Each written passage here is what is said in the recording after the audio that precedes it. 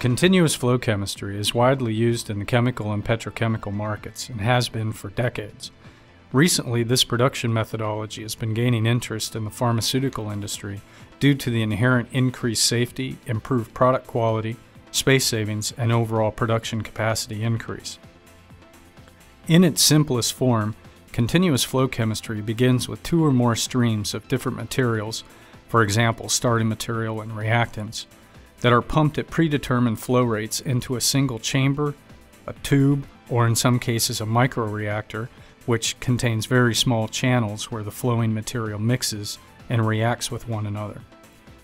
At this point, the materials mix together and react as they flow through the reaction chamber. Due to the very small size of the reaction tube or channels of a microreactor, only small amounts of materials are needed for the reaction. This dramatically reduces the amount needed for expensive compounds, lowers the solvent requirement, improves temperature control, and overall increases safety because of the lower quantity of material for potential exposure. Based on the reaction kinetics and flow rates of the material, a specific residence time within the microreactor is needed to ensure that all starting material is converted to the desired product, which in turn is then collected at the outlet of the microreactor in a flask or a container of some suitable type. Since the reaction is in a continuous flowing stream, it is highly desirable to monitor the state of the reaction to know conditions such as steady state, dispersion characteristics, reactive intermediates, and so forth. To do this requires technology that lends itself to identification of each individual reaction component, all the while in a flowing stream. REACT-IR fitted with a microflow cell is such an appropriate technology. REACT-IR is based on FTIR spectroscopy, and when coupled with attenuated total reflectance, known as ATR, it is ideal for in situ measurement and trending of reaction components. FTIR, by very nature, is specific in that each functional group of a given material has a unique fingerprint spectrum. This allows easy differentiation and determination of reaction components, and when measuring the intensity of the respective IR signal over time, you are able to trend the relative or the absolute concentration over the course of the reaction. In other words, you can watch the trends changing, and when a plateau is reached, you can be sure the reaction is at steady state.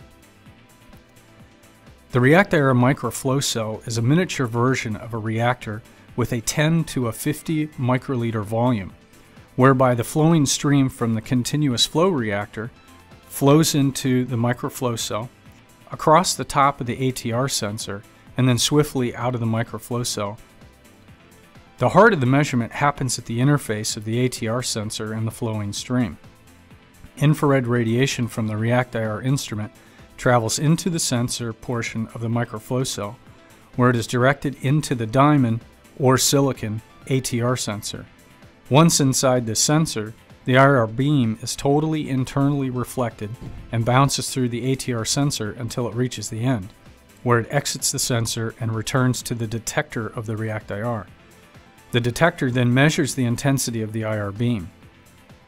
Infrared energy penetrates a very short distance into the liquid stream, and a portion of the IR radiation is absorbed by the molecules in the reaction stream. The absorptions occur in very specific regions of the IR spectrum and are completely dependent upon the type of molecule or functional group absorbing the radiation. Measurement of the IR beam that makes its way back to the detector gives rise to an absorption spectrum.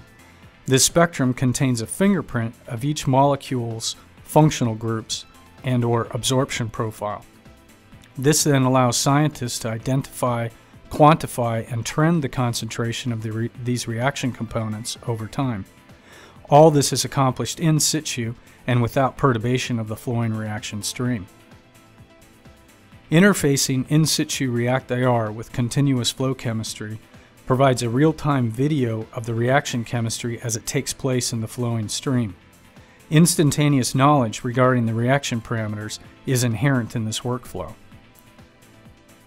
With the collection of infrared data comes the analysis of the data to transform infrared-specific information into chemical information.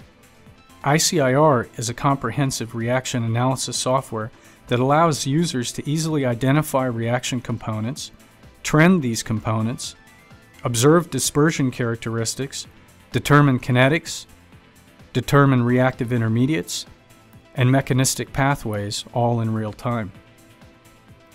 By trending the reaction components in real time, steady state can be determined easily and accurately.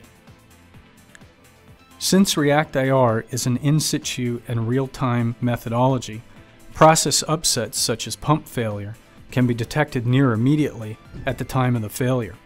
Ultimately, this real-time measurement ensures the highest level of information is collected about the reaction and the process. ReactIR with a microflow cell is an important tool for the detection and measurement of reaction components and reactive intermediates, their kinetics, and their mechanistic pathways. All of this is achievable during the reaction in a continuous flowing stream. Knowledge of your reaction in a continuous process stream is vital to ensure product quality, safety, and efficiency.